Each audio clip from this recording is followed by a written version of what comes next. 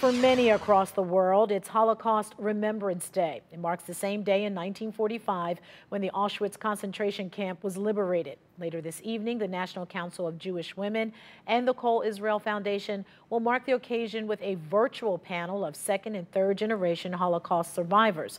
The moderator, Dr. Eva Fogelman, says remembering the Holocaust and all the world's atrocities is key to stop them from being repeated in the future. We can't forget, what happened with the slaughter of Armenians. We can't forget what's happened with the Native Americans. We can't forget what's happened with the African Americans. And that has to be part of what is being taught in American schools.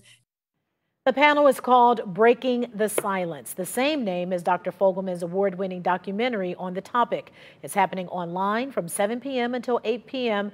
If you're interested in registering, we have a link for you on the News 5 app.